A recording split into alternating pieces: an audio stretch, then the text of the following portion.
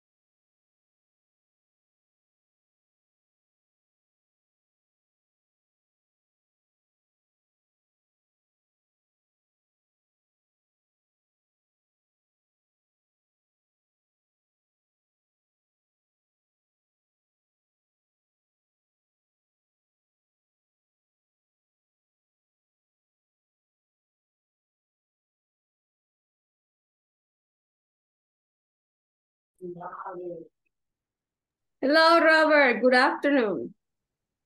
Good afternoon, teacher. How are you? I'm fine. Great. That's great to hear that, right?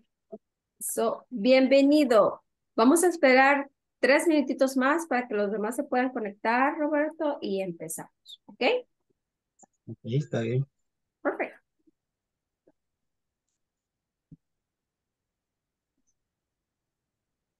Ahí agarras este después.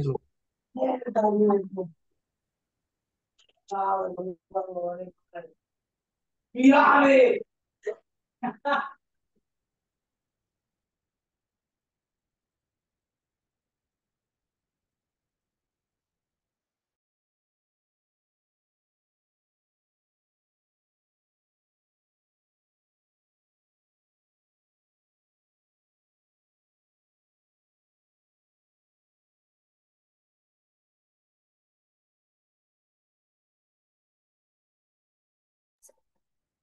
Me cuentan, chicos, tell me something in English.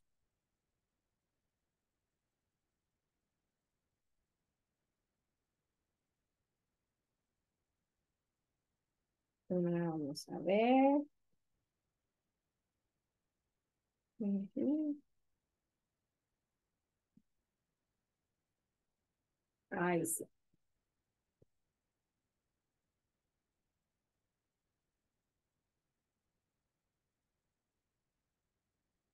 Ok, perfecto. It's 3 minutes past 3, guys. Vamos a ver qué más falta. Just 3. What happened with the other ones? I'm going to send a message, right? I can't, right?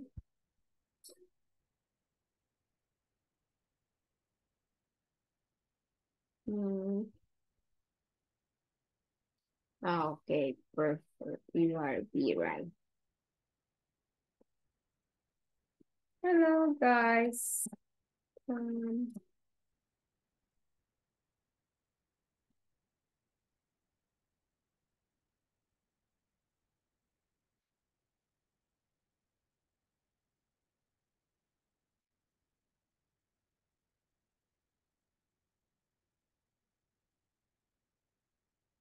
Vamos a ver.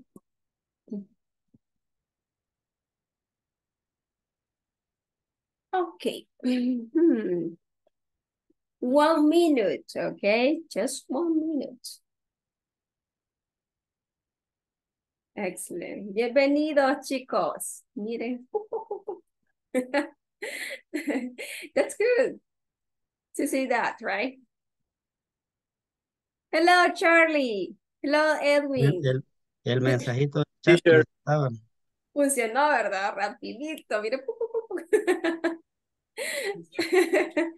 Funcionó, dice Robert. It works.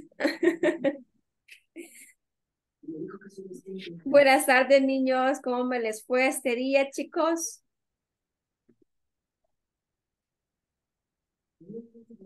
so a very well day.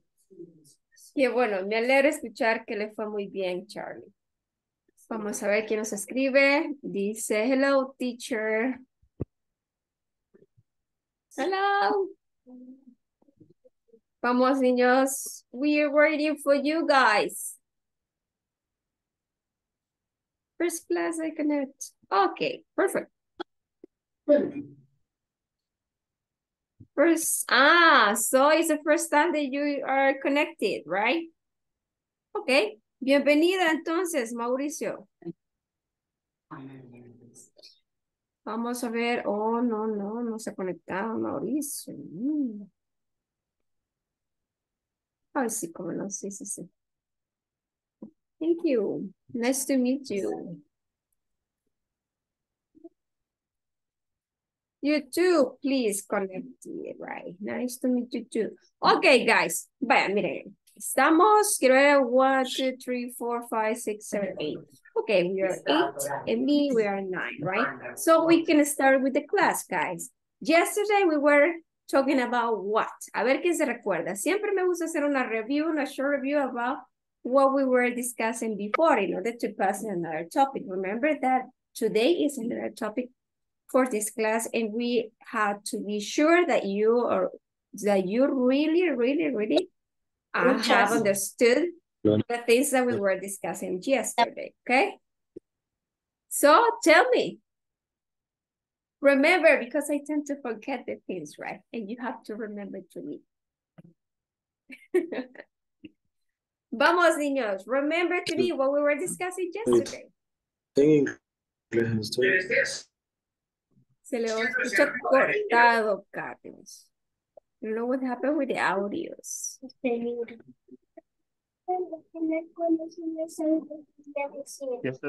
Yesterday we were talking about time expressions.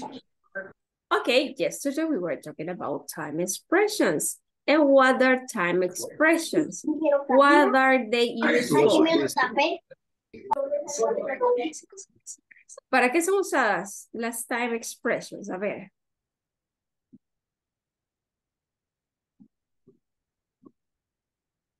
Para hacer referencia a una hora, a un tiempo, a un día.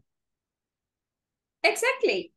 They are used to specify in which time or period of time we make an action, right? Or we make something or we do something.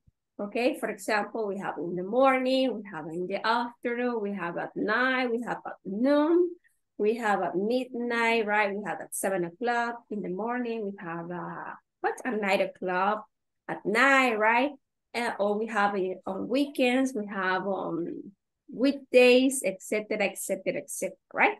So those are some time expressions that are going to help us to describe in which time or period of time we made something. Okay, perfect. So, ¿qué más, chicos? A ver, ¿qué más? Y con esos time expressions, ¿qué preposiciones utilizamos? A ver. Generalmente.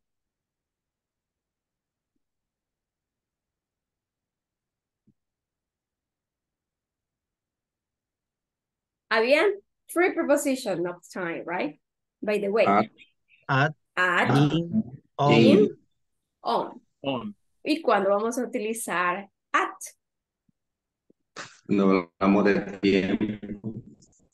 Ajá, cuando hablamos acerca de at night, ¿qué más? At noon. At noon. An hour in a specific. Ajá, an hour specific, right? But it's not just an hour, sino que es como al mediodía, ¿verdad? A la medianoche, a tal hora, ¿verdad? No es específicamente un número, sino que es la hora que está tácita en la palabra, ¿verdad? La medianoche, la mediodía, etcétera, o en la noche. Ahora bien, ¿cuándo vamos a ocupar in? when we talk about A period of time. a period of time, in the morning, in the afternoon, in what? In the what? The evening. In the Evening. evening, etcétera, etcétera. Muy bien, excelente. ¿Y cuando vamos a ocupar on? On the weekend. Days of the week. Weekends, weekdays, Ajá. Also, all we will, day.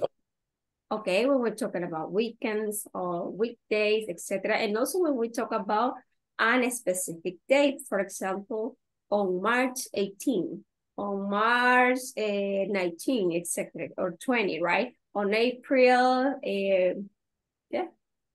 16, okay? When you specify the date exactly, you are going to use on, okay? When you specify just a period of time, or you specify a month, or you specify a year, but you don't specify the exactly date you are going to use in. For example, in 1998, okay? Como estamos especificando el año, pero no estamos especificando una fecha específica. Por eso no utilizamos on. Por ejemplo, podemos decir, ¿cuándo cumplís año? Ah, in March, right? En marzo, ¿verdad? Pero no estás especificando exactamente la fecha en la cual vos estás cumpliendo años. ¿Verdad? Por eso es que ocupamos in, porque es un periodo de tiempo, pero no se sabe en qué fecha exactamente. Pero si al contrario tenemos on March 18, estamos especificando la fecha y el mes, ¿verdad? Entonces por eso ocupamos on, ¿ok? Esto lo vimos en periodos anteriores, I don't know if you remember that, right? Bueno, yo sí lo vi, lo puse por ahí, pero no sé si estuvieron conmigo, algunos no estuvieron conmigo, algo otro sí, ¿verdad? Creo, I guess, but I'm not sure. But we are going to make just a review, a short review, just to remember that, okay? Bueno, entonces, niños, así es como vamos a manejar las prepositions y las time expressions, que son las que nos ayudan a especificar el tiempo en el cual se hace una acción. Ok, perfecto.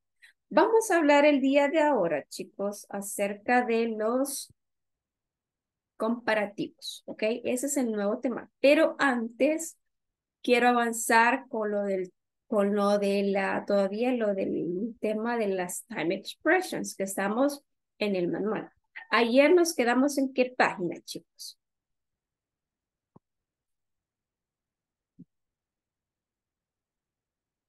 Quiero ver, déjenme ver.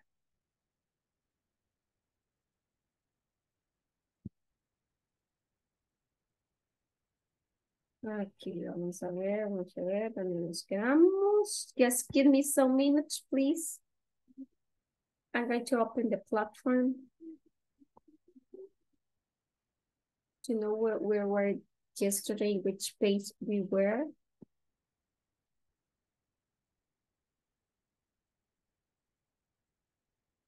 Vamos a ver.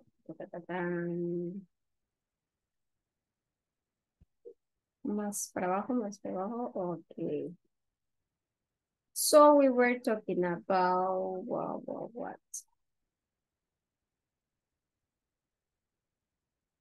Ok, nos quedamos en la página 12, ¿verdad? Pero vamos a... Ok, acá. Les voy a mostrar, chicos. Page 12.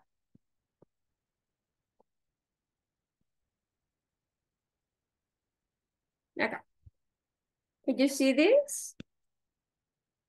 Okay, we were here, guys. Estuvimos haciendo esta, ¿verdad? Complete this y decíamos que I get at, bla, bla, bla, bla, bla, ¿verdad? Eso fue lo último que hicimos, ¿ok? Ok. Ahora vamos con lo siguiente. Vamos a empezar esta clase, pues, contestando las siguientes preguntas. What days do you get up early or late? What day do you get up early or late? A ver, think about it. O we make it in pairs. ¿Lo quieren hacer en parejas o quieren hacerlo así en general? In general. In general, okay, perfect. Bye, What days do you get up early? Yeah, in my case, Ajá. every week is different. Because one week we are going to be in the night and 1 week we're going to be in the morning. So for example, this week we're going to be in the day. So I'm gonna be early tomorrow, Thursday, Friday, Saturday, and Sunday. And I will wake up late or get up late and on morning and Tuesday of the next week. Okay, perfect. So that means that days you are going to get up early or you're going to get up late, right? Okay, Right. perfect. Vaya, para los demás chicos, dos preguntitas más, dos que me respondan. La primera, please. Dos personitas más, please. Kevin, what days do you get up early or late? Es lo mismo que dijo el compañero. It's the same, right? Okay. All of you is going to say the same, right? Do you have the same schedule? What? ¿Ustedes tienen el mismo horario? Todos. Sí, trabajo en el mismo lugar, o sea, Ok, perfect. Bye. sí me tengo que levantar temprano todos estos 5 días, mañana de 5 días y de descansar lunes y martes. Ok, Y perfect.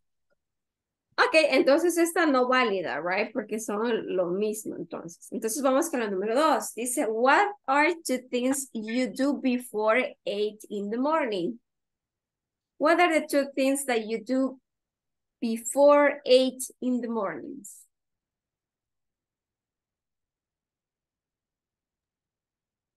A ver, chicos, volunteers. Volunteers. Or I choose victims. Victims. Okay, perfect. Edwin, okay, Edwin. What are the two things you do before 8 in the morning? For example, brush my teeth I brush my teeth. and take a shower. And take the shower, right? Okay, perfect. Ahora pregúntemele la misma preguntita a otro chico, please, Edwin. Sí, a ver quiénes están conectados.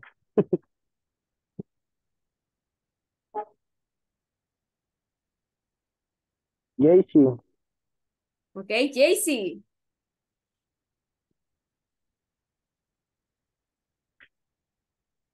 Hágamele la pregunta, please.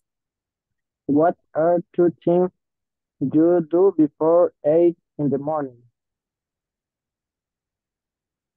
What are the two things you do before 8 in the morning, JC?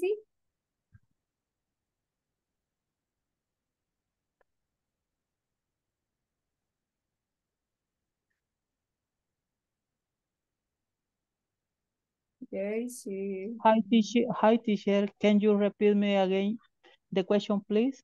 Okay, what are the two things you do before 8 in the morning? ¿Cuáles son las dos cosas que usted hace antes de las 8 en la mañana, en las mañanas?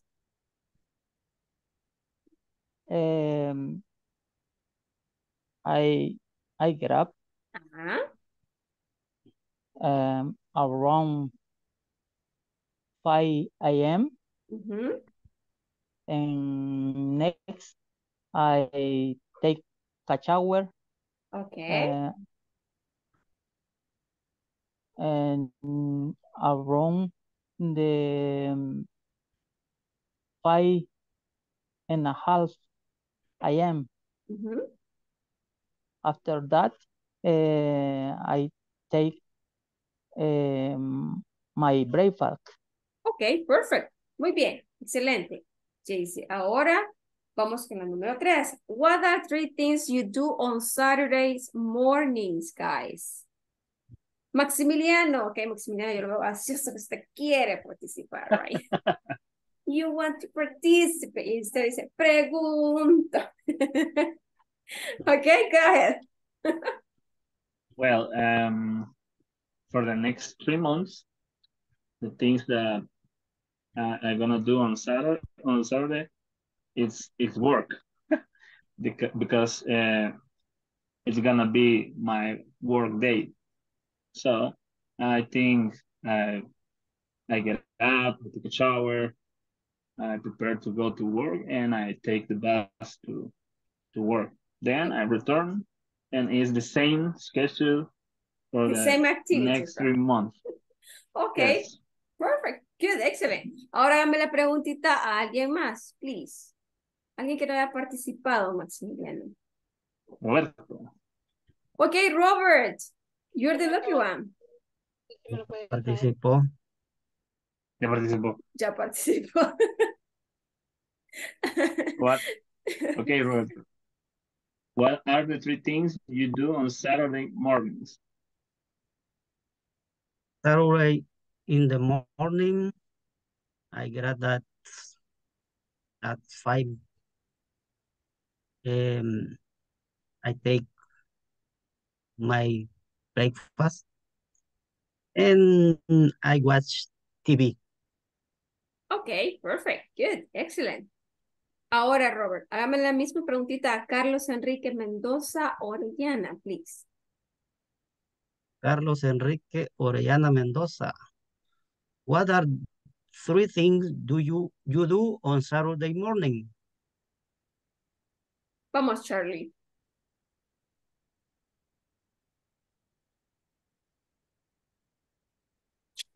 I get up early in the swimming pool.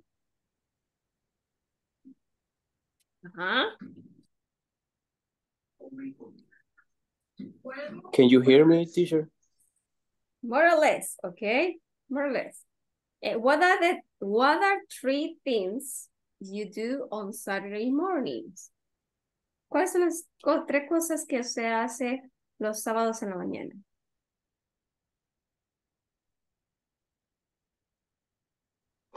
I get up early in the morning, I brush my teeth, and I go to the swimming pool. Okay, perfect, good. Ahora hágamele la última pregunta a alguien más. Alguien que no haya pasado ahorita. What do you do only on Sundays? Esa me la va a hacer, please. I ask for Marlon. Marvin Arnoldo. Sorry. Marvin Arnoldo Caballero. Marvin. Arnoldo.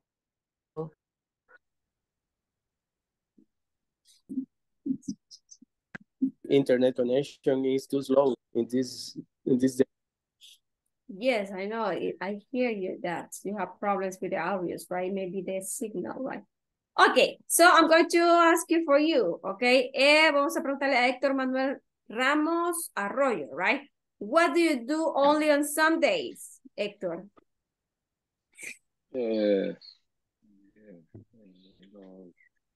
Sunday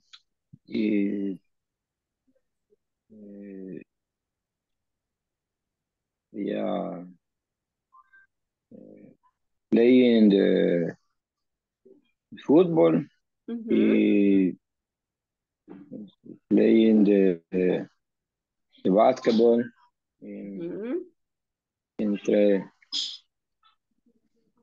entre otras cosas.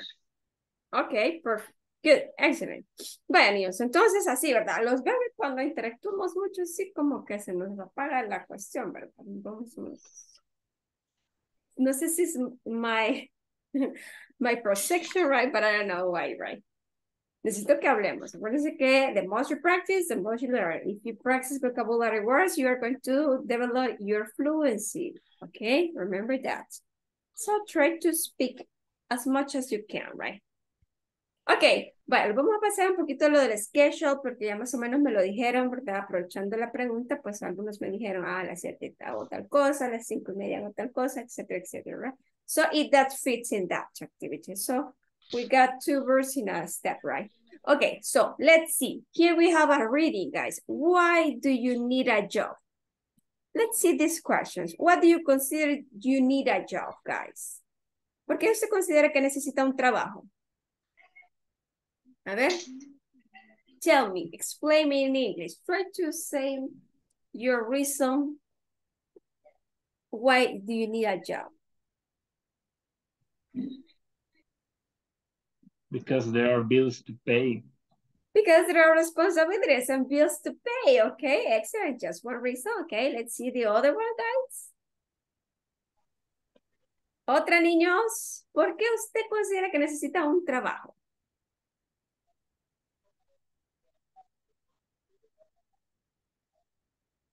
Recuerden que este es para razones y se responde generalmente con because. Because I need to pay. JC? Because I need have money to buy the food. Okay, perfect. Clothes for my family. Exactly, right? Muy bien, excelente, JC. Mire, tratemos, ¿verdad? Tratemos. Acordemos que tenemos que utilizar el vocabulario que ya tenemos y el que estamos adquiriendo paso a paso, ¿ok? Don't be afraid. Esto es así. This is the process of learning, ¿ok? Todos nos equivocamos, incluso hasta la teacher se equivocado y todos aprendemos algo nuevo cada día también, ¿ok? Así que no sean temerosos de eso. Tirémonos, aventémonos, como dicen, ¿verdad? Porque si no nos aventamos, no vamos a ver si lo aprendemos o no lo aprendemos, ¿ok? And this is the process. Okay, Kevin, what do you need a job? Es que yo te siento, Kevin, que no quieres hablar a mí. Necesito que me hables, please. Háblame, please. Kevin, please connect the audio, please, the microphone. I think I have many reasons.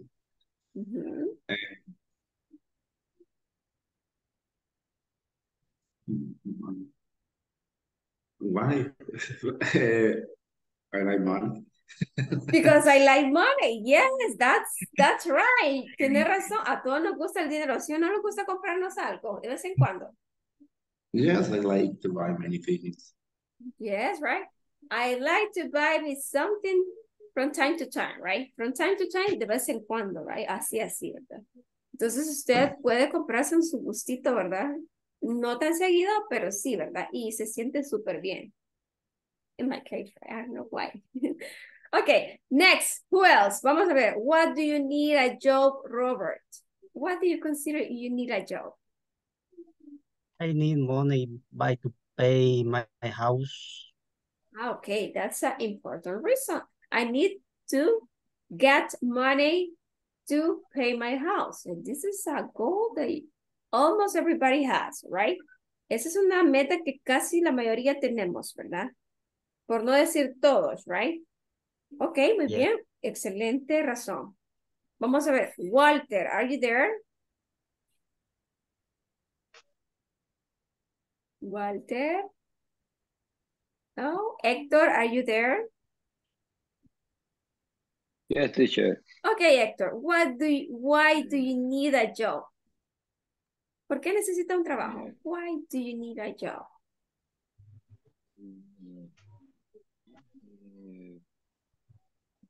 Para, como que sea así. No sé cómo decirlo, pero sería como para poder, no tengo las palabras así directamente, la expresión en inglés, pero sería como para poder solventar nuestras aranas y poder obtener una casa. Because I need to pay things, right? Puede ser necesito para pagar cosas, ¿verdad? Or something like this that you have, right? Handy, right? Okay, perfect. Good reason. Okay, Edwin, why do you need a job, Edwin? Edwin, bien impaciente por contestarme esa pregunta. Edwin, yo lo veo ahí que quiere participar también. Because I need money. What else? Because I need to buy clothes and a car. Ah, okay, that's important, right? That's that's you want, right? Because I need to pay what? I need to get money to pay the bills, to buy clothes, and also buy a car, right? Okay, perfect. Marvin Arnoldo, why do you need a job?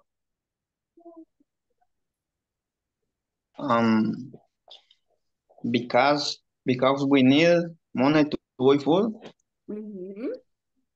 Because you need money to buy food, right? Almost everybody needs that, right? ¿Alguien más que quiera participar? Someone else? Teacher, tell me. I need a job because I have 2 daughters. Ah, okay. So you have a responsibility. Hello, girls. How are you? That's the most important, right, Charlie? Yes, it is. That is, right? Ya no es tu sueldo, ahora sí. I'm sorry, but I had to say it. No, that's true. When we have a daughter or a son, almost everything that were you, right? Que fue tuyo or was for you, now is for them, right? Y eso es siempre, right? Ok, vaya, vamos a entrar entonces a la reading, guys. Después de que ya entramos con la pregunta, right? Dice, scan the profiles, who is in high school, who is in the college, and who is in the new parents. Who is a new parent. These people need job. Read about their schedules, experience, and why they need a job. Okay, so let's see. Let's read. Vamos a ver. I need some volunteers que me ayuden a leer y los demás lo vamos a ir siguiendo con la mente, ¿ok? Vamos a ir leyendo nosotros. I need volunteers or victims. Can I? Yes, of course. Excellent. Okay. Teresa Glass. I don't have time to work, but I need a job because college is very expensive. I study art. I had class all day on Monday, Wednesday, and Friday. And on Tuesday and Thursday morning, I usually study on weekends. I don't have any experience, but I can learn quickly. Okay, perfect. So, vamos a ver, next one. Who tell me the next one? Volunteers or victims? Elvin, sí, Elvin, vamos, Elvin, you can do it. Number 2. Karen Thomas. My husband and I have a new baby. He makes a good salary, but we don't save very much money. We want to save some money to buy a house. I take care of the baby, so I need a job I can do at home. I know how to save, and I have a computer. Okay, perfect. Excellent. Next, volunteers. Kevin quiere participar. Kevin, vamos, Kevin, te tengo que hacer hablar. Kevin, vamos, Kevin, come on. I'm 16 now, and I don't get an allowance from my parents anymore. I need to earn some money because I like to go out on the weekend with my friends. I go to school every day from 9 a.m. to 3:30 p.m. At half p.m. My father's owned a restaurant, so I know a little about restaurant work. Ok, perfect. Bye. Ahora bien, vamos a responder. ¿Quién es el que es nuevo, se hizo padre nuevo, últimamente, perdón? ¿Quién es el new parents? Karen Thomas, ok. What happened with Karen Thomas? ¿Qué le pasa a ella? She need to work because they don't save enough money and they need to save money to buy a house.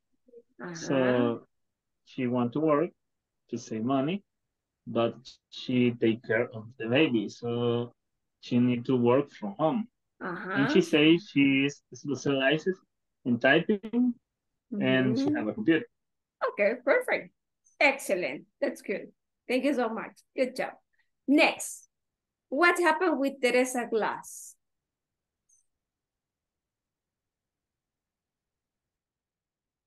Vamos a ver, ahora voy a escoger víctimas. No, ya vi que necesito escoger victims, right? Vamos a ver quién se me está escondiendo. Carlos va manejando. Carlos, Enrique, estás driving, right? Okay, Marvin. Marvin, yo lo siento que usted quiere participar. What happened with Teresa Glass, right?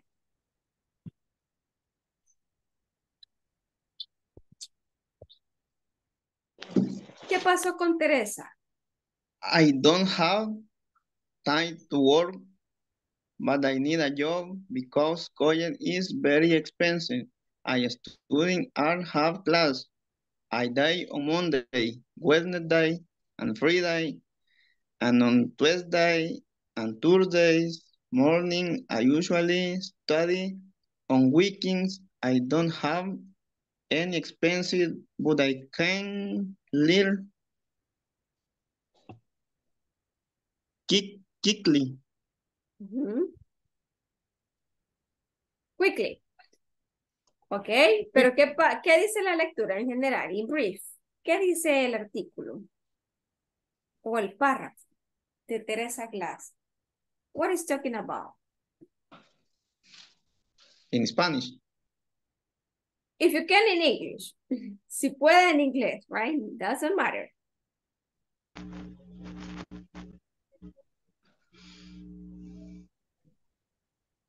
Que no tiene tiempo de trabajar. She doesn't have time to work. Pero necesita trabajo. But she needs to work or she needs a job, right? What is the reason? Or what is the reason? Why? ¿Por qué ella necesita trabajar?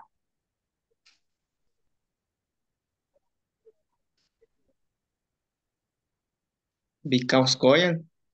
Because the college, right? Repeat. College. College, I study.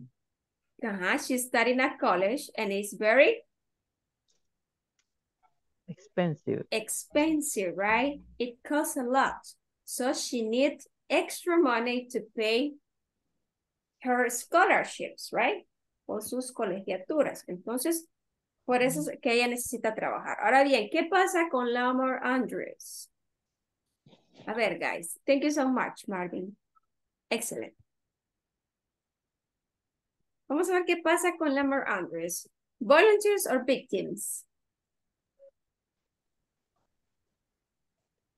Roberto, yo sé que tú quieres hablar, Robert. Vamos, Robert. ¿Qué pasa con Lamar Andrews? Hoy se me van a correr, no la dicho mucho, lo está preguntando. Ojalá no se conecten en la siguiente clase. I'm just kidding. No, miren, eso es bueno. Sigamos analizando y así nos va a ayudar para tener más vocabulario y empezar a sacar todo lo que tenemos en nuestra mente, right? ¿Ok? Vamos, Robert. You can do it. Usted puede, Robert. He's 16 now. And need to earn some money.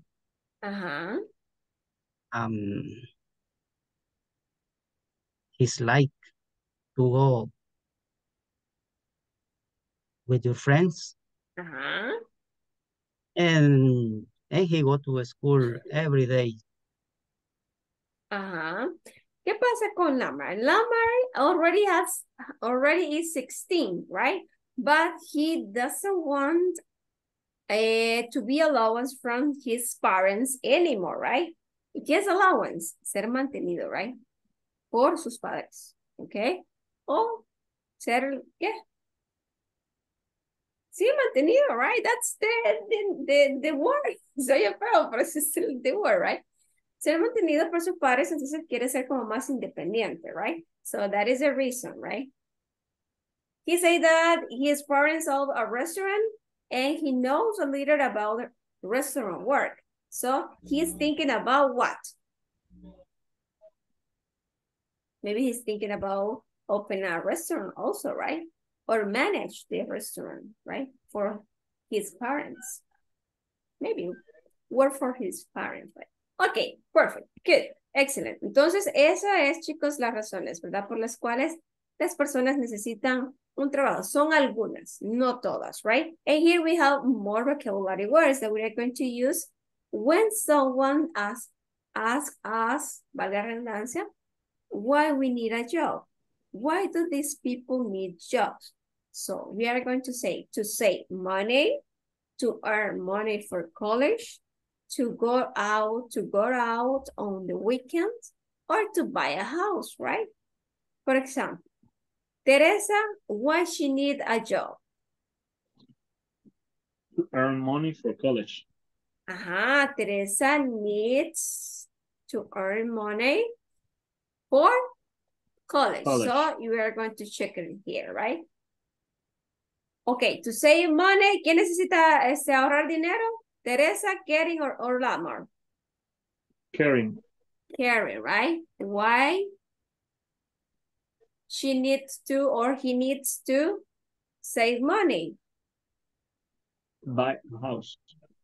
He needs to buy a house, right? So this is number 2, right?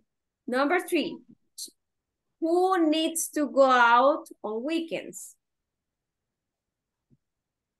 Who needs a job to go out for weekends? Lamar. Lamar, right? Lamar, because he is 16 right now and he needs to save money and he wants to be more independent, right? Number 4, who needs a job to buy a house? Teresa, Karen, or Lamar? Karen. Yeah, Karen. Karen. Okay, Karen, right? So let's see. So these are some expressions that you can use, guys, in order to express or say, what do you need a job? Maybe to save money because I need to buy a house. Some of you give me that reason, right? Algunos de ustedes me dieron esa razón, ¿verdad? De que necesitaban ganar dinero o ahorrar dinero para comprarse su casa, right? Some of you say, I need to save money to buy a car, right? I need to save money to buy what? A computer, maybe, right? Or I need to save money to pay a scholarship from the university. Also, I need to save money to go on vacation with my family, right? Could be a reason, right? So there are a lot of reasons why you need a job. And also we have to earn money for college, maybe your daughter, maybe your son, right? When he or she is going to go to the university. So you need to save money, earn money for college, right? And also to go out on weekends. Also, maybe you want to go out with your family. So you need to save money. Maybe you have a special occasion that you are going to celebrate. So you need to save money for that. And also to buy a house. That is an important reason also, right? In my case, that's one of my goals, right? To buy my own house, right? Okay, vamos a ver. Vamos a lo siguiente, chicos.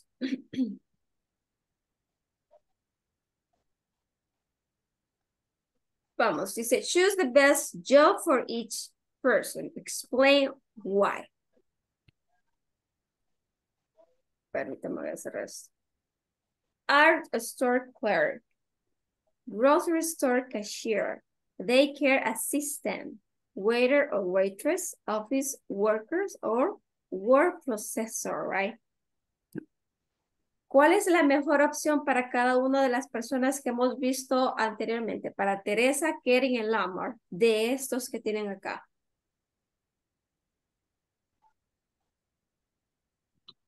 I think for Karen, it's gonna be word processor. Okay, word processor. Why? Because work is at home, and the earn up is $20 an hour. per hour, right? So it's good paid, right? Bien good paid. pagado. Or well paid, right? Also. Okay, next. What is the best option for Teresa from this?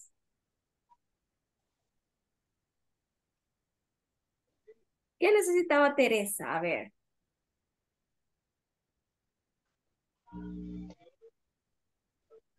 She need work and part-time because she work is perfect and grocery store cashier. Okay. Because the flexibly work. Okay, you're right. She needs a part-time job, right? And Yes. it says that it's flexible work hours. So that means it changed, right? Or it adapted to your needs, right? So grocery store cashier is good for her, right? Okay, next. What is the best option for Lamar?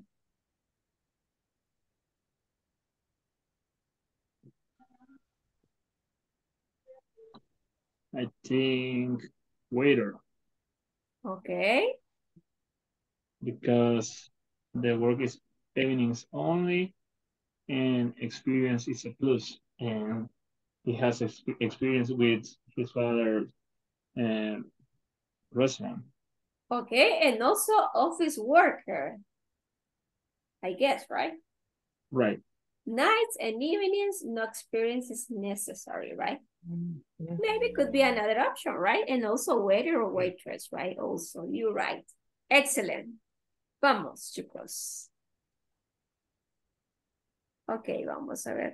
Acá está acerca de lo que estuvimos hablando, niños, de los jobs, right?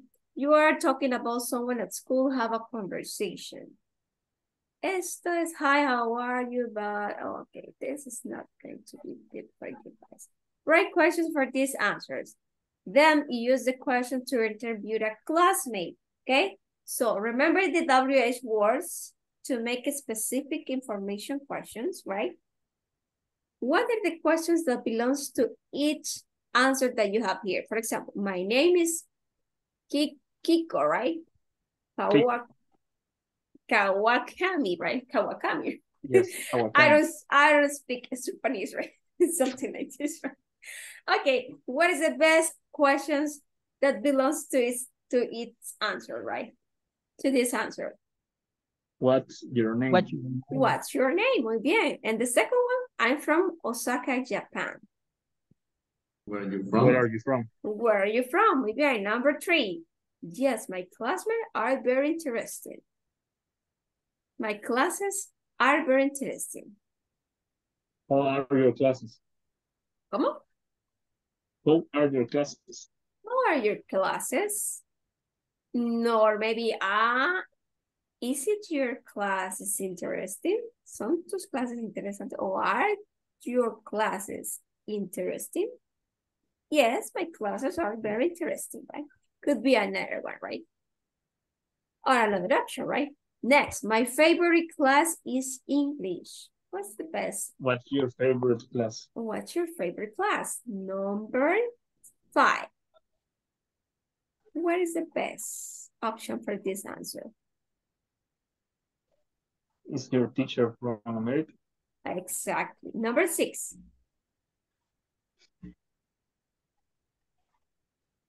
How are your classmates? How are your classmates, right? Okay. Number 7.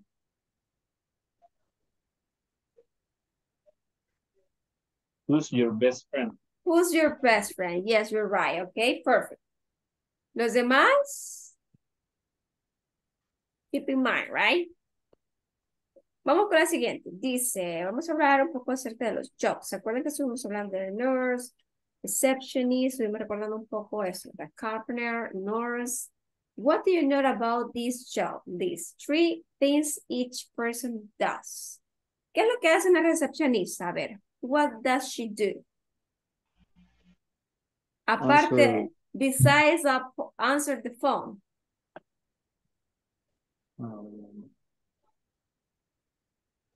¿Estás sentada? ¿Cómo? Take notes, maybe, right? Take notes. Give information. Uh-huh.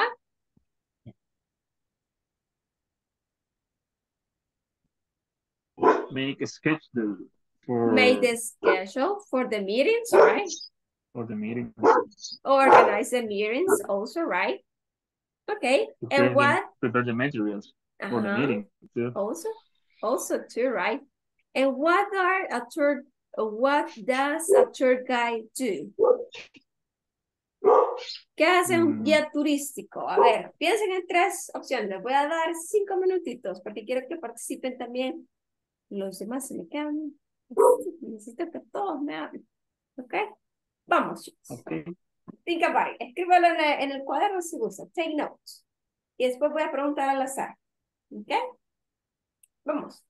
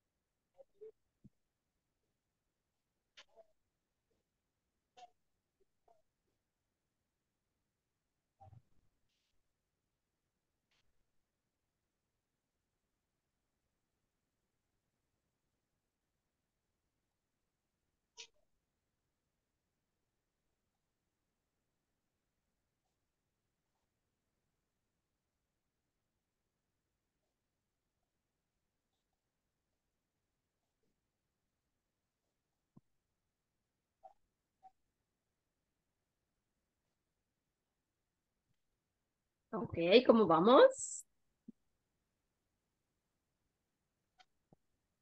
Can I try, teacher? Yes, of course. Do it.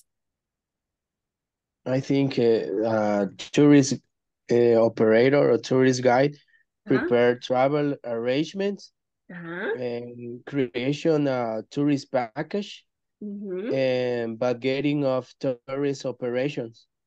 Okay, create a tourist package, right? Or maybe he or she describe the travel during the travel, what they are going to find there, right?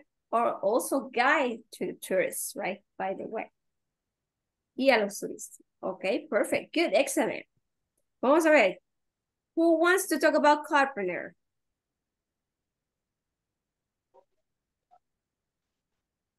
Ya me va a elegir, dice que... La carita que no venía. Kevin, you're the lucky one. Ya no sé, ya no. No es es para que usted me desarrolle el habla, Kevin. No me voy a tomar a mal, ¿ok? What does a carpenter do, right, Kevin? They make many things. Use table and many things. Construct houses, right? Or maybe also build buildings, by the way, right? Maybe, right? Or make something with the wood, right? No, es un carpintero, right? No es a builder.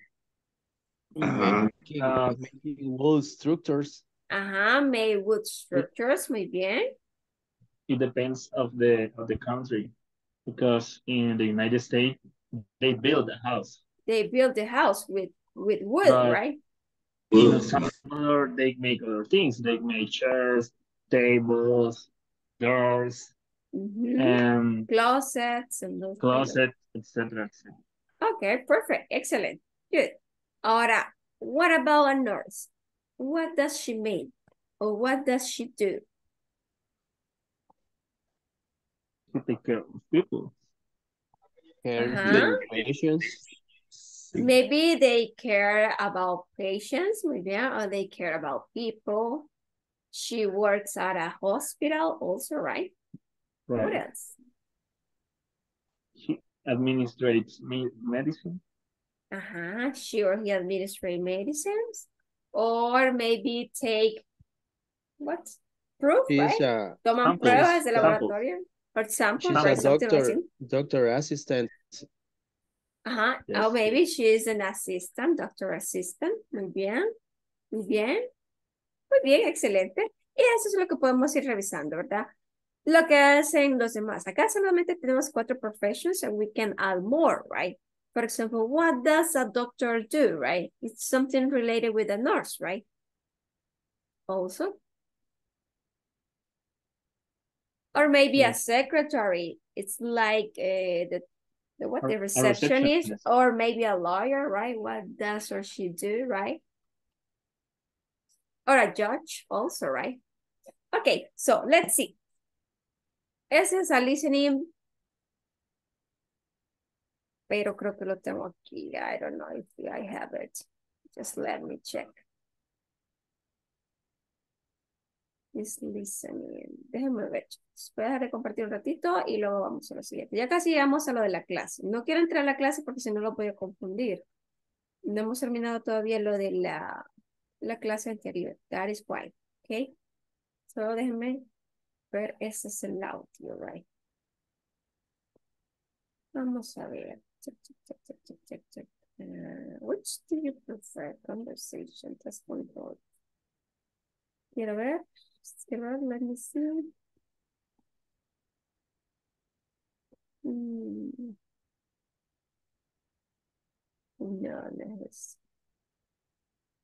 No, it's not that, right? I don't have it yet, right? So we're going to pass it because I don't have it. It's, disponibility, right? Vamos a ver entonces. Vamos a pasar al siguiente. Okay, so we have listening. Practice the questions in part 8 as additional questions, right? What do you do? Where do you work or study? How do you like your job class, right? Or what do you do after work or school? So what do you do in that? Could you answer these questions, guys?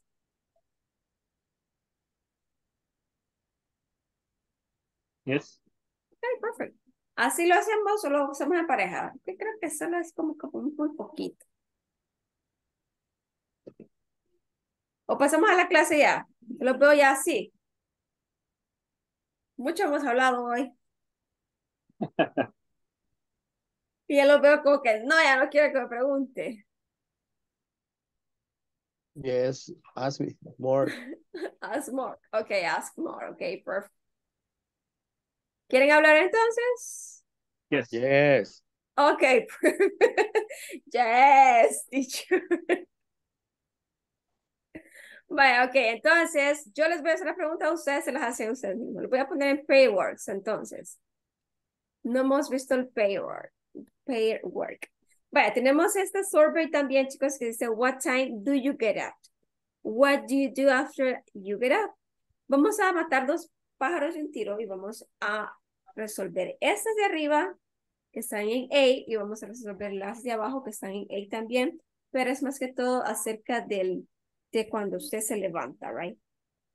O cuando usted se va a la cama. Y estas son en general también. Las vamos a responder las 9 preguntitas de un solo, para ponerlos a trabajar en breakout room, porque si los pongo a trabajar solo por 5 o 4 es como que no, right? Entonces vamos a responder ello y luego lo vamos a practicar, ¿ok? Usted se va a preguntar con su compañero o compañera y luego switch, ¿ok? What is switch? Change. Change, right? Okay, perfect. Vamos a ver, we are 13. Okay, perfect. So we are going to make 6 hair words. Teacher, Yeah. if I don't remember wrong, we have 2 that are only listening. But okay, if you are in this problem, right, because it's a problem, right? I'm going to change, okay? Okay. If you don't have answers from your partner, I'm going to change to another group, okay? Perfect. Okay. Bye, niños, hoy sí. Get in, please. And take pictures before, right? Remember that you're going to use it.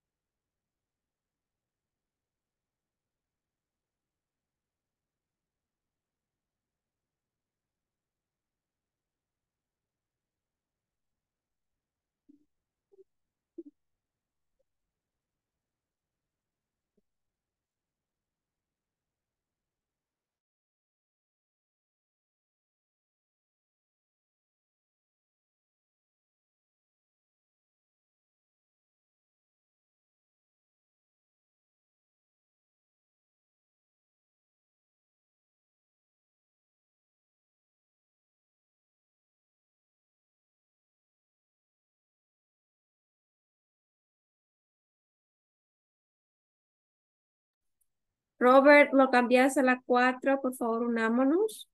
Excelente.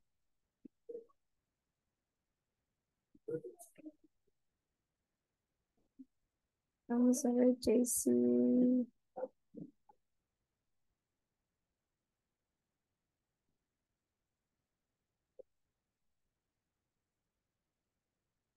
Excellent.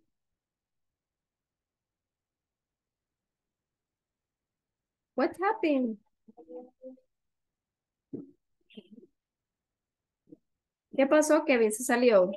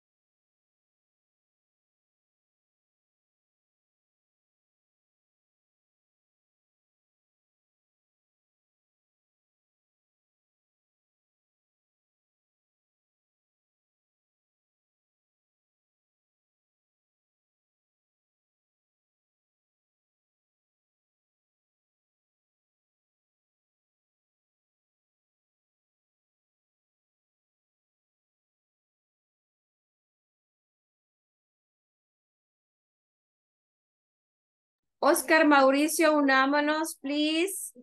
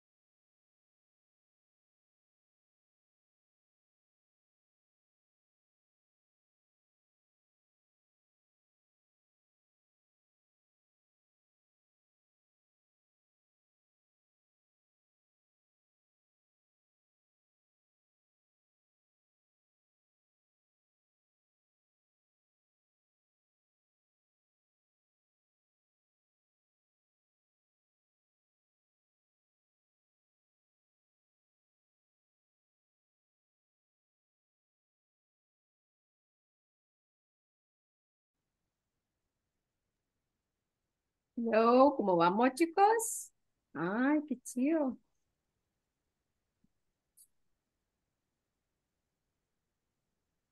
Are you practicing? What?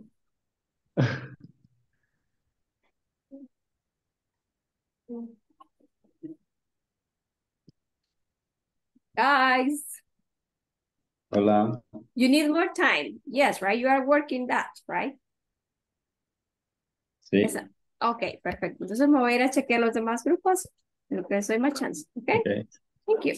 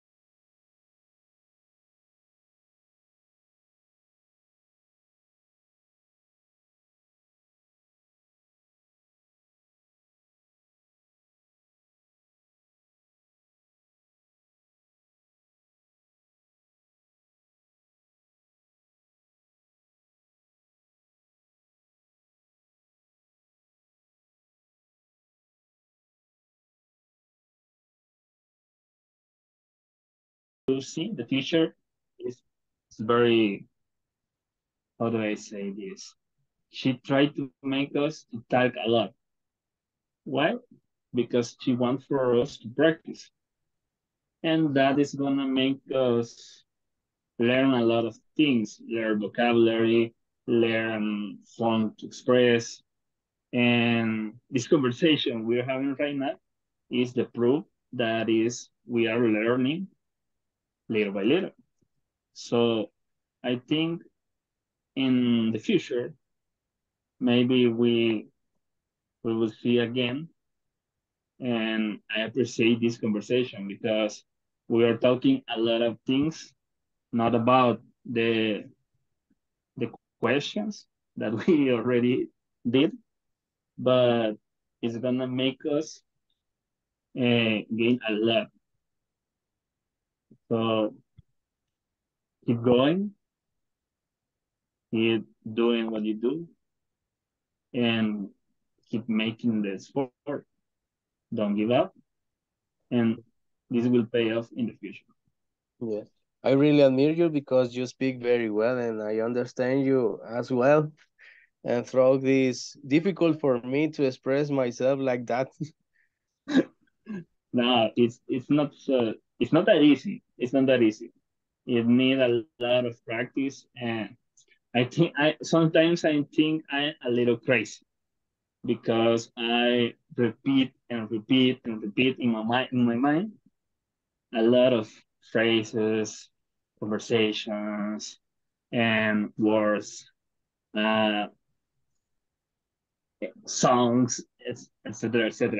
So that is what maybe makes me to have a lot of vocabulary, but I don't think I have so much extensive vocabulary. So you are inspired, right?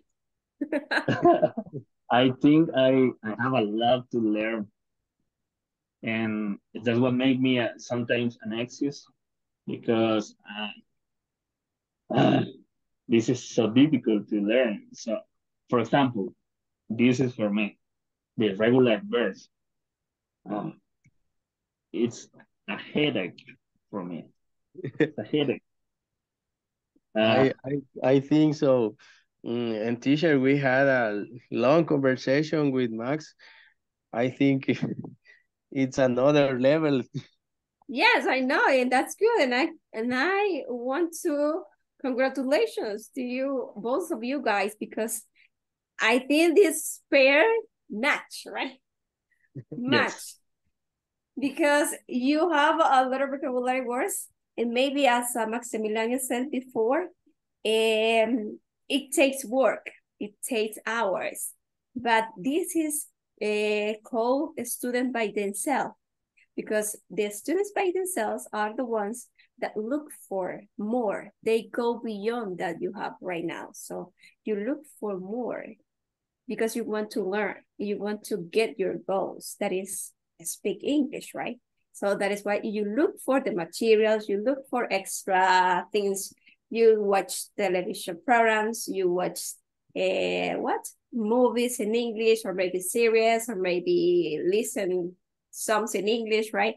But it's something that you have, okay? And that you wish and that you want to do. But if you want to do that and you get just the teacher give you, you are not going to be able to do that because it takes more time. It takes more from your part. Remember that I'm going to give you just a guide, okay? Not all the things that you need, but you need to look for more. It all depends on you guys. That's good. Todo depende de ustedes, chicos. Se llama students por ellos mismos, ¿verdad? Que buscan material extra, ¿verdad? ¿Por qué? Porque tienen la meta, porque quieren y porque tienen el deseo de aprender inglés y hablar lo que es el propósito, ¿verdad? O la meta, ¿verdad? Propuesta. Porque la teacher solamente es un guía. Yo les puedo dar lo gramatical, pero yo no les puedo dar todo lo que está expuesto afuera. Acuérdense que el formal English es gramática y todo lo que se refiere a enseñanza, pero el real life, ¿verdad? Que es allá afuera, donde usted se va a exponer al real English, right? Que es el inglés de la calle, right? en donde hay slang, hay idioms, hay un montón de cosas. Y dice, esto es extenso, right? Entonces usted debe de ir por eso. Solamente les ponemos así, ¿verdad? Pero usted también tiene una buena parte importante en eso, right? En el proceso de aprendizaje. Pero qué bueno, miren qué interesante me vino a encontrar y por eso lo estoy escuchando ya rato, estaba escuchando y qué interesante esta plática. Ok, congratulations for that. Qué bueno, ahorita salieron sobrando las preguntas. Me gustó mucho, felicitaciones, los dejo porque voy a checar los otros grupos, ok, congrats. Thanks. You're Thanks, welcome. teacher. Sigan, hablen, con tal que sea en inglés, perfect for me. Okay. Thank you so much.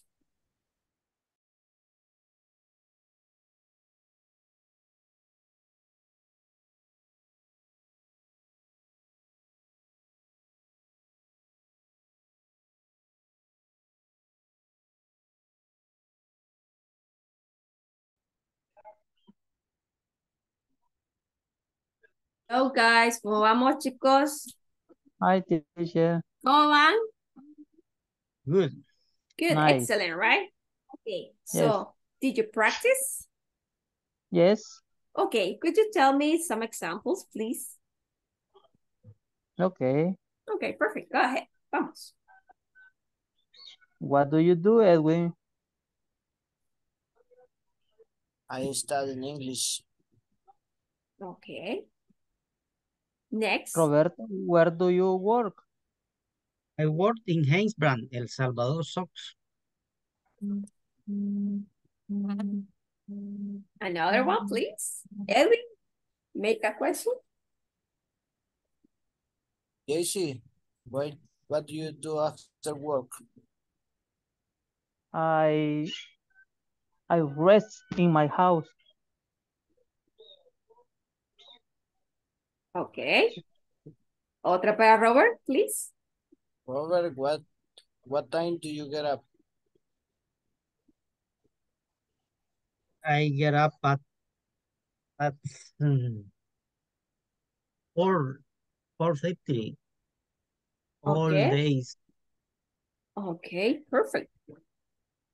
Now, Robert, make a question to JC.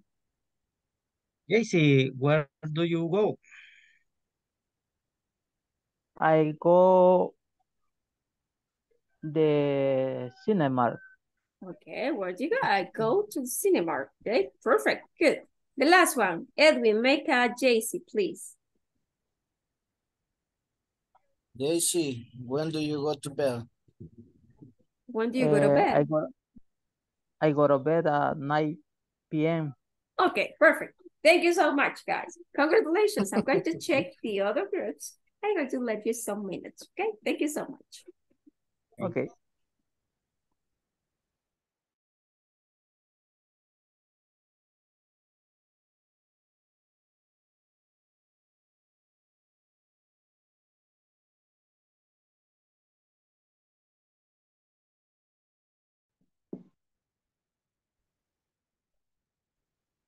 Hello, guys. ¿Cómo vamos? How's your work?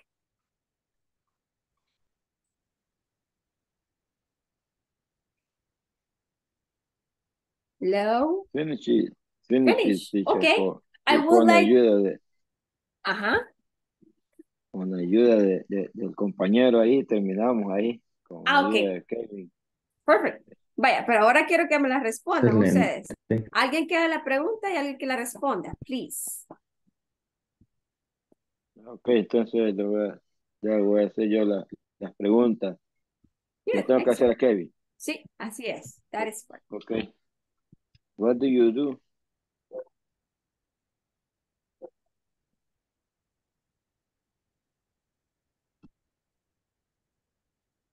Okay.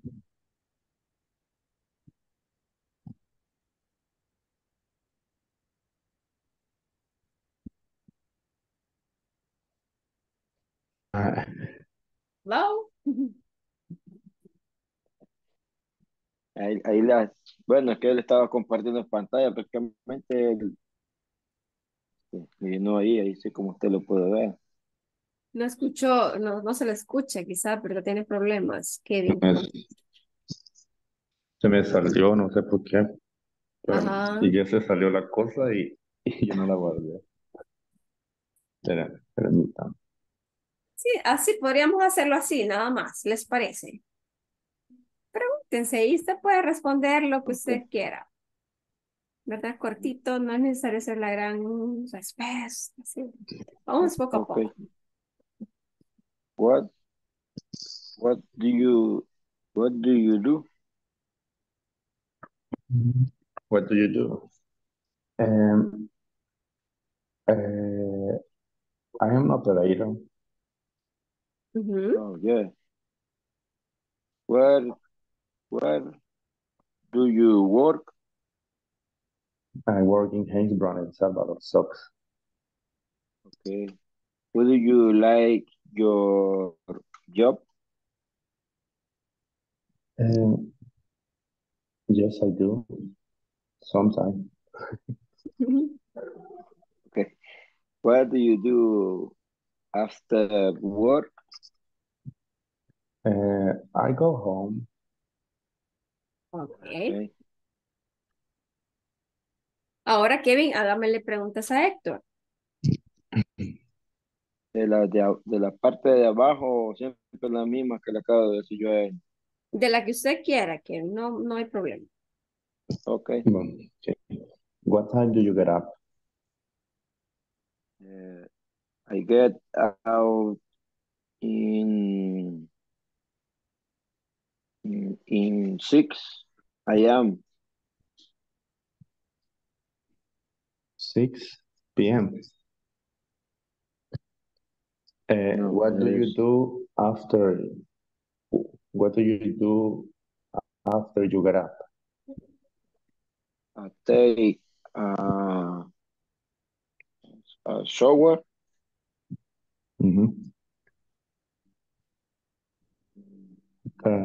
Where do you go? I go to work in the morning in Hainesbrown.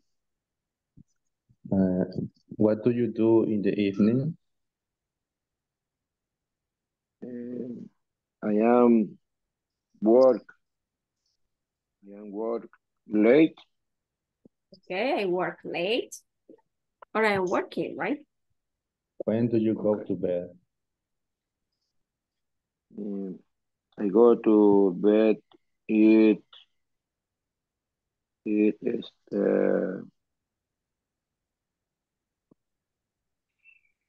12 p.m. Okay, perfect. Thank you so much. Excelente, niños. Muy bien. Ahora bien, lo único que se nos hace falta es como darle como más rapidez a la pregunta, ¿verdad? Un poquito más rápido, ¿verdad?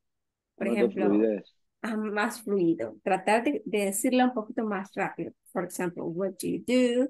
Where do you work? Where do you study? How do you like your job or classes? Or what do you do after school or after work, etc., right? In order to sound more natural, right? Remember that English is like this, right? Sounds like it was just one word, okay? Es como que sonara como que si fuera una sola palabra, ¿ok? Perfecto. Bueno, los voy a dejar, vamos a salir y vamos a entrar a la sala general, ¿ok? Thank you so much.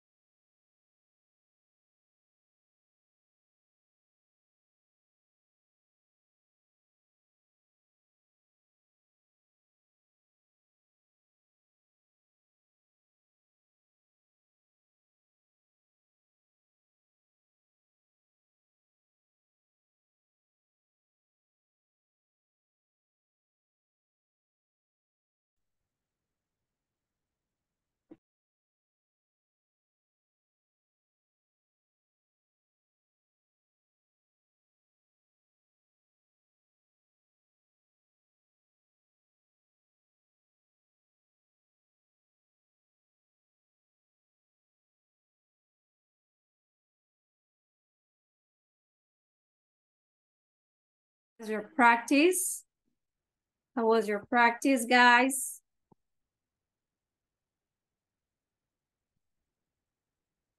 Ok, va. Chicos, vamos a ver lo que es el tema el cual nos teníamos designado para el día de ahora, chicos, y vamos a empezar con lo que son los adjectives. ¿Y qué son los adjectives? Adjectives are the ones that describe people, right? They are used to describe people, by the way, right? And also we have some examples here, right? And it says the meaning of colors in the United States. The green one represents the jealous. Okay, what is jealous? Celoso, right? Yellow represents happy, right? Feliz. Orange represents fun. Red represents exciting. Pink represents loving. Purple represents mysterious. Brown represents friendly. And black represents sad, right? Also gray represents boring. And white represents pure. And also, the blue? The light blue represents beautiful, I guess, because it's not as well, right?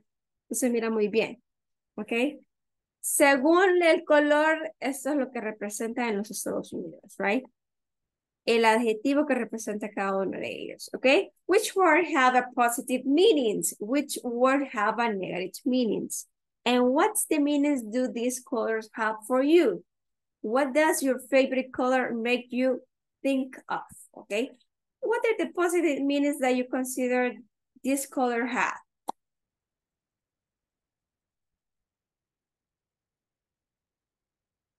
Yellow, happy. Uh-huh. Orange, fun. Orange, fun, uh-huh. Pink, loving. Loving, okay. Brown, friendly. Friendly, okay, perfect. White, pure. Pure. And light blue, beautiful. Beautiful, okay, perfect. Those are positive adjectives, right? So let's see the negative adjectives. Which Jealous. one have the negative meaning?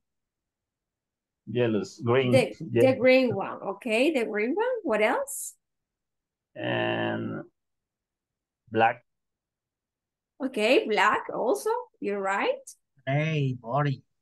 Okay, gray, that is boring, right? What else?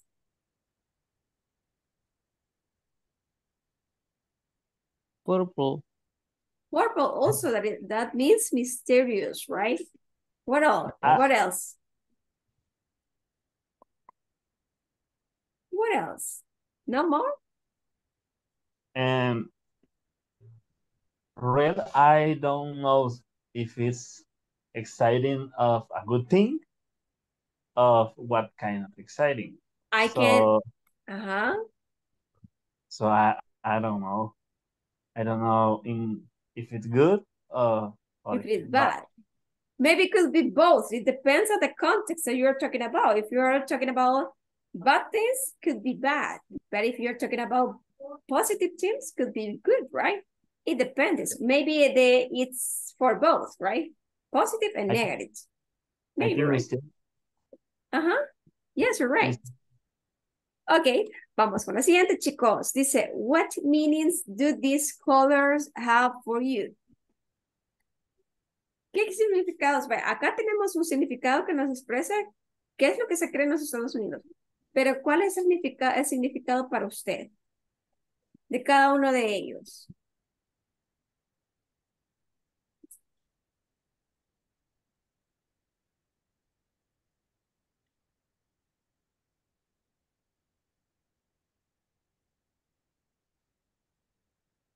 Guys. Cric, cric, cric, cric. Cric, cric, cric. Me voy a poner a estirarse. Ya vi que ya se están bajando esa energía, ¿ok? ¿Te tomar un cafecito? You drink coffee? Did you eat something sweet, right? Yes. Yes. Teacher, for me, green, it's hope. Also, right? Also, I share that opinion. For me, green also means hope. That is esperanza, right? In my case, in your case also, right? And we share it. And light blue, what represents light blue? Sky. Mm-hmm. Light blue, light blue. ¿Qué representa para usted el celeste? Sky.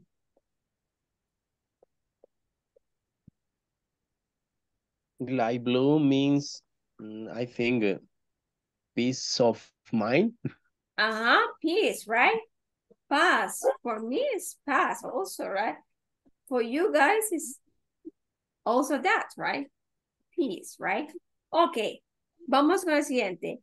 What does it mean, the color black for you? It means the same, like in the United States. I don't think so. And what do it represent for you?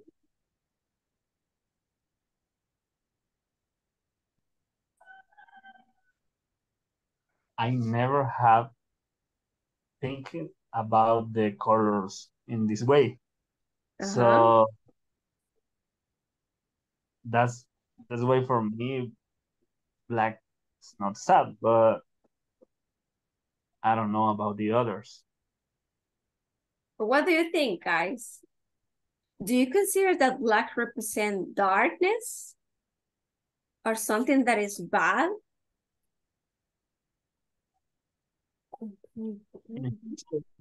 ¿Creen que representa oscuridad, algo oscuro, algo malo para ustedes el color negro?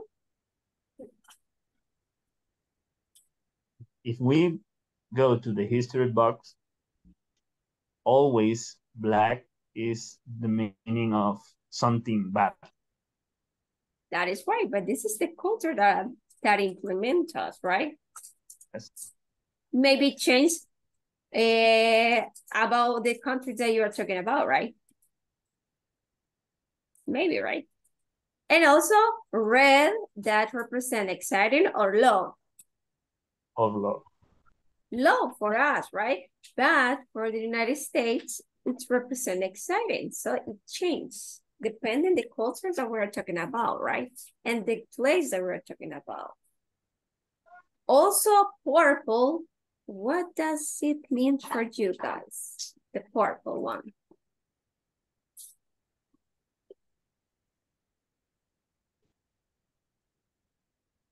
¿Qué representa el morado para ustedes? ¿Representa el misterio, así como lo dicen en Estados Unidos? Yes or not?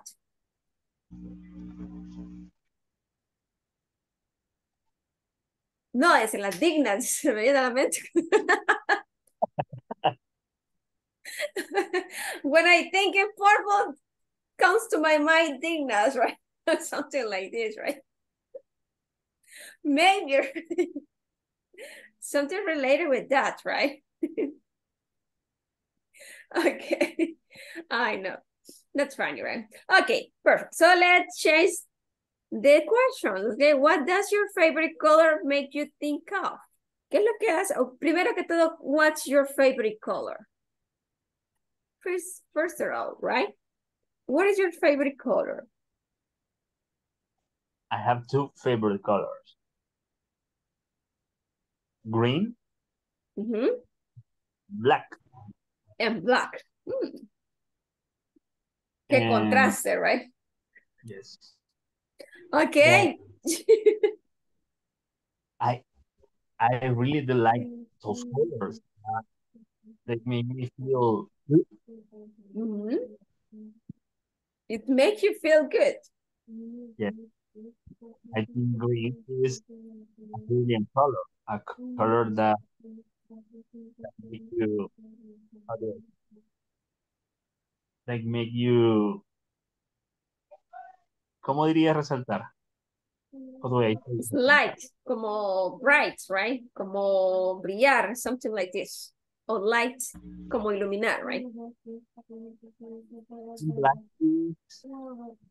is color that makes you look and some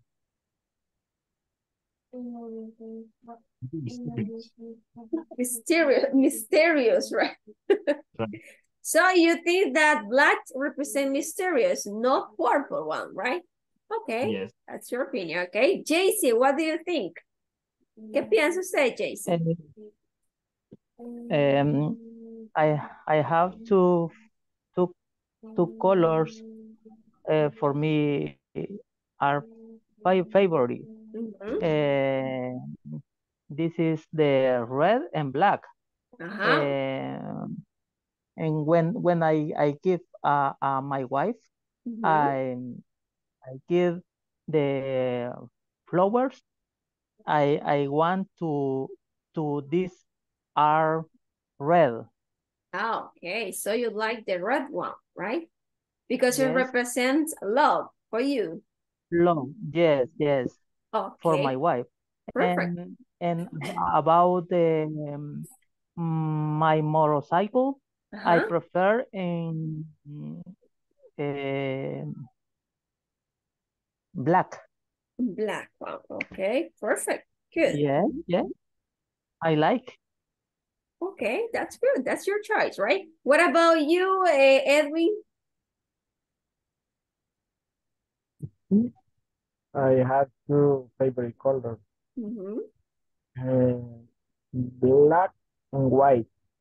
Black and white. Why? But for me, color is color. No represent nothing. Just for color, right? Just for color. Okay, perfect. Good. I respect your opinion. Okay. Okay, thank you so much. What about you, Kevin? What do you think? Do you like black and white or do you like another one? Yo creo que el blanco. The white Que one. siento que hace juego con mi corazón. Oh my goodness. Se me iluminó la mente. Se me vino pure. Okay, that's good. Excellent. Eso es bueno. Si usted es una persona así, ¿verdad? Pues qué bueno, me alegro mucho por usted. Entonces, a usted le gusta el blanco. That's it.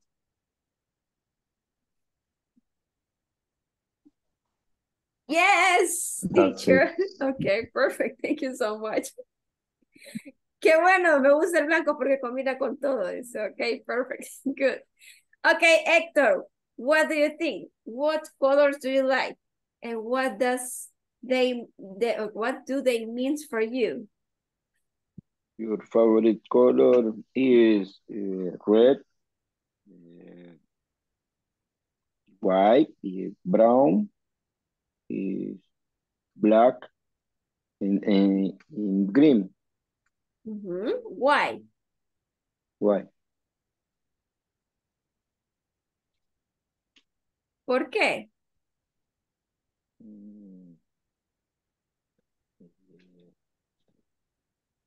Combination the color en vestimenta se podría combinar. Because it's elegant, right? Yeah, because it's elegant. For example, black, red, black, white, for example, black is yellow, etc. Okay, perfect. Thank you so much. ¿Alguien más que quiera opinar acerca del color? Robert, Charlie? Nobody? I think like Edwin, colors is colors. So they represent just colors, right? They represent nothing in special, right? Okay. Nothing. Okay, perfect. That's your opinion. That's good, right? And we respect that. Okay. I think right now we are breaking some rules that were made. For example, sometime before, sometimes how do I say? A part of years. Okay, long time ago, right? Un long tiempo time atrás o mucho tiempo atrás, ¿verdad? ago, if you wear a pink shirt, it have a bad impressions of you Okay. because people think you have another orientation. But right now, that rule is no more. A lot of men right now use pink shirts that look so good with, for example, a black pants and pink. It looks perfect. Okay, so the combinations, as your partner said before, right?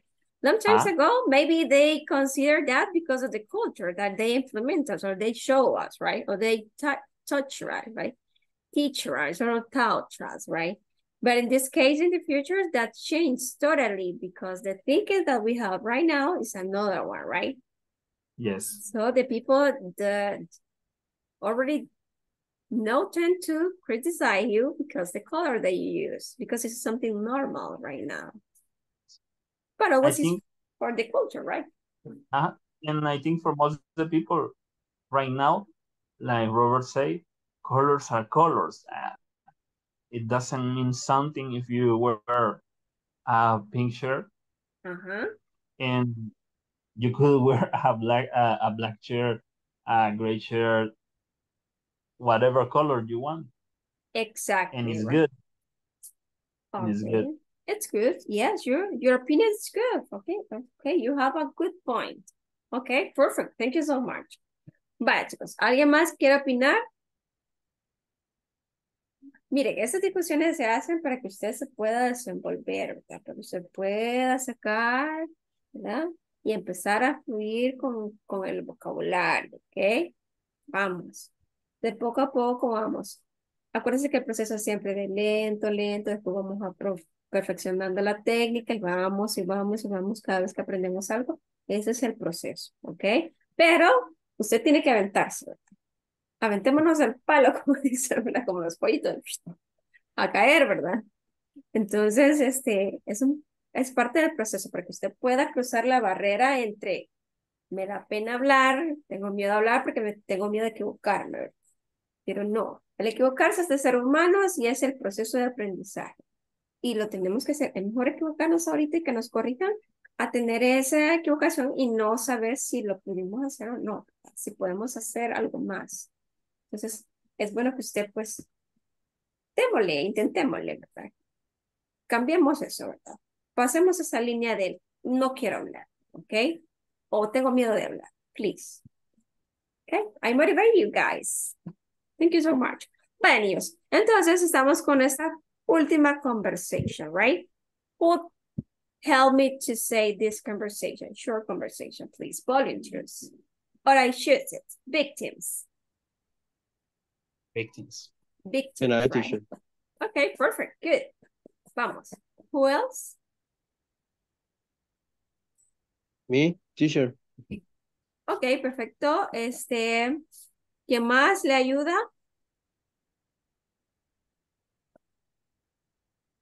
¿Quién más le ayuda, Carlos? Max. Me. Me? Okay, perfect. Go ahead. Oh, look at those earrings, Maria. They're perfect for you. These red ones, I'm not sure. No, the yellow ones. Oh, these. Yellow isn't really a good color for me. Well, that necklace isn't bad. Which one? That blue one right there. How much is it? It's $32. That's expensive. Hey, let me get it for you. It's your birthday present. Happy birthday. Ok, perfect. Le va a regalar algo a Maximiliano. Ok, Max. Una cartera, dígale a wallet, please. De brown one, ok. Cuando nosotros decimos one, estamos diciendo la azul, la roja, la café, la verde, ¿ok? Entonces usted puede decir el color y luego dice one, si es una, ¿verdad? O si es más de una, usted puede decir ones, right? Como vemos acá, ¿se fijan? ¿Se acuerdan cuando les estaba diciendo cuáles? The red one, les dije, ¿verdad? O the red one, o the purple one. Entonces usted es cuando usted está diciendo, mira, aquel, ¿verdad? ¿Cuál es? Ah, aquel, el morado, o el rojo, el verde. Entonces es así como nosotros ocupamos la palabra one. The yellow ones. Or maybe the, what was the other one? Which one? Dice, ¿cuál? Dice, ¿ok?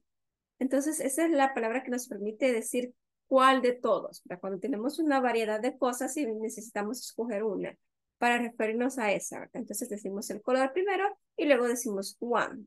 The red one, the yellow one, the pink one, the green one. Es como cuando estamos ocupando también camisetas o cuestiones así que estamos escogiendo, ¿verdad? Entonces usted puede utilizar eso también. ¿Ok? Eso es para cuando vayas a comprar una tienda o se vaya a elegir algún producto, también lo puede hacer con eso. ¿Ok? Vaya. Ok. Ahora bien, ¿de qué se trata la conversación? A ver, chicos. Quiero que ustedes me digan, ¿verdad? Así que traten de decirlo así como ustedes puedan, lo más simple posible. ¿De qué se trata? En resumidas cuentas, de lo que usted entendió, de lo que pudo captar de la conversación.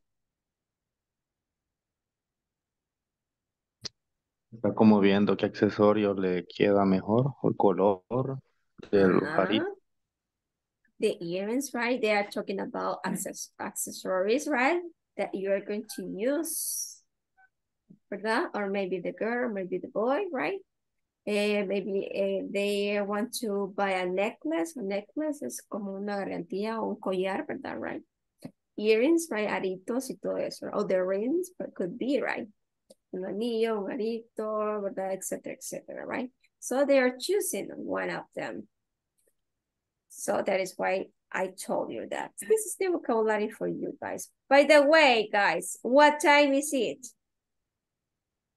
It's 5 p.m. It's Or 5 to 5 p.m., right? 5 para las 5, right? If I'm not mistaken, right?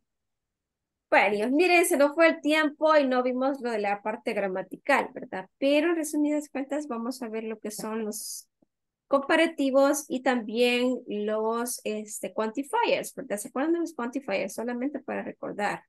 ¿Qué son los quantifiers?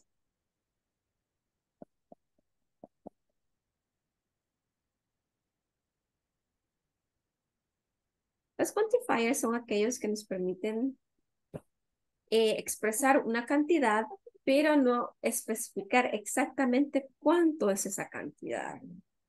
Por ejemplo, tenemos how much, how many, ¿verdad? En caso de que vamos a hacer una pregunta, tenemos some, tenemos any, tenemos many, tenemos little, tenemos few, ¿verdad? And some of them are quantifiers. Y también, chicos, vamos a ver lo que son los demonstrative pronouns. ¿Y qué son los demonstrative pronouns? Aquellos que nos dicen qué tan cerca o qué tan lejos está algo de nosotros. Esos temitas ya los vimos más o menos se recuerdan de ellos. yes, a little. Voy a preparar algo más para la próxima clase, ¿ok? Vale, entonces, los quantifiers, como les decía, ¿verdad? Son aquellos que nos permiten decir, expresar cantidad, pero no especificar cuánto exactamente en números. Sabemos que hay una cantidad, pero no sabemos exactamente cuánto. Por ejemplo, how much is this necklace? ¿Ok? How much? How much es para not countable nouns, ¿verdad?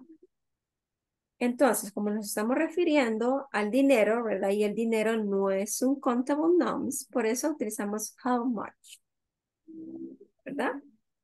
Si fuera de cantidades exactas, como diciendo, ¿cuántas manzanas tenés o cuántos aritos tenés? How many earrings do you have? How many, right? ¿Cuántos? Entonces ahí especifica 1, 2, 3, 4, right?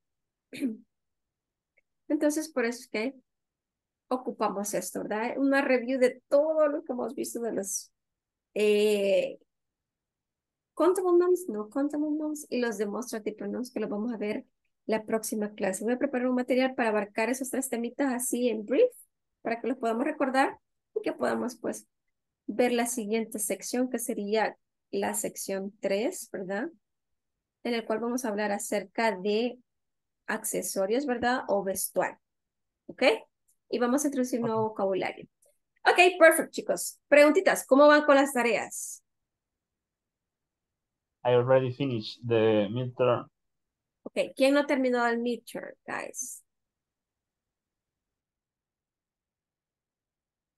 Everybody finish? Yes, I think. Ok, perfecto. Entonces no tengo ningún problema con ustedes, chicos. Estamos súper bien. Me gusta.